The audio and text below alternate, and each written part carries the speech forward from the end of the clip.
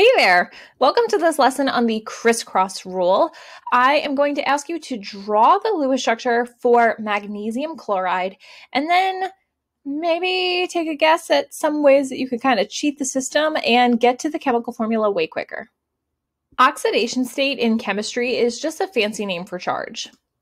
The way to change the oxidation state is when an atom is going to be converted into an ion when it either gains or loses electrons. So the literal charge, whether it's plus or minus, is going to tell you if that atom has lost electrons or if it has gained electrons. Remember, you're kicking negatives out of your life. So a positive charge indicates a loss of negative electrons, and a negative charge indicates taking on more negative electrons. And then if we look at the number is going to communicate the literal quantity of electrons that were either lost or gained. So in the case of calcium plus 2, that tells us that calcium gave away 2 electrons. And I know that it got rid of those electrons because the charge is positive. And then bromine with a -1 charge has gained 1 negative electron. So if you already know how many electrons are going to be exchanged, then you don't have to draw a very crazy extensive Lewis structure to get to the chemical formula. Remember, a chemical formula is something like H2O. It indicates the elements in the compound and how many that there are. So if we don't have to draw a Lewis structure and we can just do this with charges, how is that exactly going to work? It's actually pretty easy. You can just crisscross the charges to figure out what the quantity is of each element in your compound. And this works for binary compounds, meaning compounds made of 2 things. Remember, all ionic compounds in the solid state are called salts. They make crystal lattices that kind of look like this 3-dimensional checkerboard. And if you were to take the 3-dimensional checkerboard and reduce the number of, let's say, sodium and chlorine ions down to the smallest unit, you would figure out the ratio of sodiums to chlorines in the crystal lattice. And that's kind of what we're working with the subscripts when we crisscross. If we take those subscripts and reduce them as small as they can get, then we are going to find out the ratio or the smallest unit of that crystal lattice. Let's take a look at magnesium and oxygen. From the periodic table, you should know that magnesium is always going to take on a +2 charge, and that is because magnesium is a member of group 2. Magnesium has 2 valence electrons and is going to be looking to get rid of those 2 valence electrons in order to drop down to the lower principal energy level and instead have the exact electron configuration as neon. Oxygen is always going to take on a -2 charge for the same reason. If it gains 2 more electrons in addition to the 6 that it already has, it will look like neon. So in this case, we would have magnesium give 2 electrons over to oxygen. It would put 1 electron here and the other would go there. Now, in this case, we would have 1 magnesium giving 2 electrons to oxygen. So now oxygen would total 8 electrons, 6 of its original and 2 that it gained from the magnesium. In this case, we would have MgO as our chemical formula. But if we tried the crisscross rule, we would have Mg plus 2 and O minus 2. And this is how the crisscross rule actually works. You would simply just take this 2 from over here, just the 2, only the 2, not the plus, just the 2, and drag it over here. And then this 2, the -2, you would take this 2, just the 2, only the 2, not the minus, just the 2, and bring it over here, and you would get Mg2O2.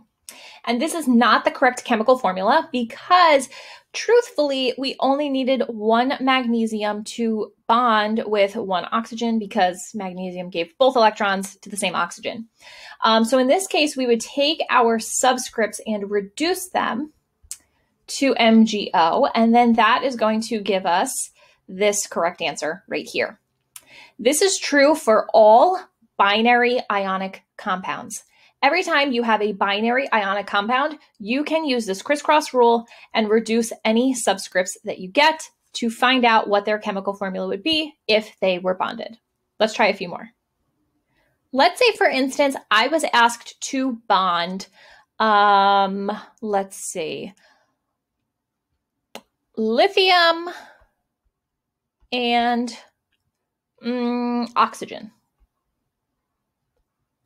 Lithium is a member of group 1, so it has one valence electron, meaning it's always going to try to get rid of that one valence electron, leaving lithium with a +1 charge all the time.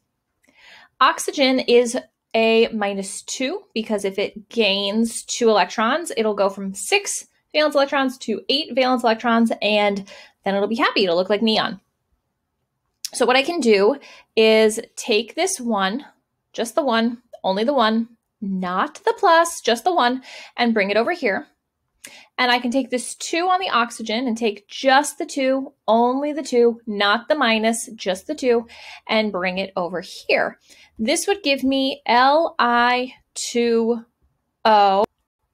This is exactly the chemical formula you would get if you drew the Lewis structures and started exchanging electrons. It is really that simple. Let's look at aluminum bonding with nitrogen, because this one's very interesting. Aluminum will always take on a +3 charge, and nitrogen will always take on a -3 charge. If we were to crisscross these, we would take the 3 from the aluminum and put it on the nitrogen. We would take the 3 from the nitrogen and put it on the aluminum, and my chemical formula would be Al3N3. And this does not show me that the electrons had moved properly. It's not telling me the smallest unit of that crystal lattice. So what I'm going to do is reduce this to ALN. For every 1 aluminum, I will need to bond with 1 nitrogen to get my chemical formula.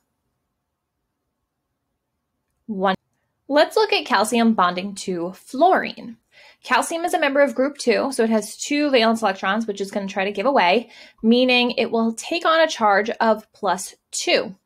Fluorine has 7 valence electrons and only needs 1 more to get 8, and when she gains that 1 electron, she will have a charge of -1.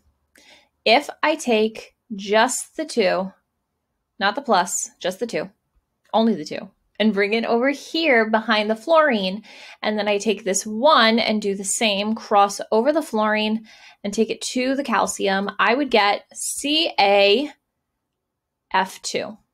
Now, I always tell my students that, yes, you can put the 1 right behind the calcium if it makes you feel better. This is what I call the training wheels. Some of us like to see the whole process. We like to see the 1, and then maybe we'll go in and write it like a chemist, CaF2. You like to just have it there so that you know that you've done it properly. That is okay. Even though this technically is not how a chemist would write the formula, it is not an incorrect answer. It's just that, just like in math, when you have 2x plus 1x, you can also just write that as 2x plus x.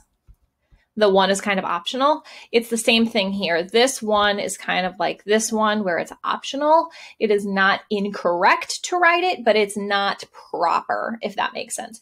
So if you need the training wheels for some time, I think that's okay. But try to step up and be the chemist that I know that you are, and ditch that 1 when you feel comfortable. If you have any other questions on crisscrossing, please leave them in the comment section below the video. I'd be happy to help. Subscribe so you don't miss the next lesson, and I'll see you there. Bye.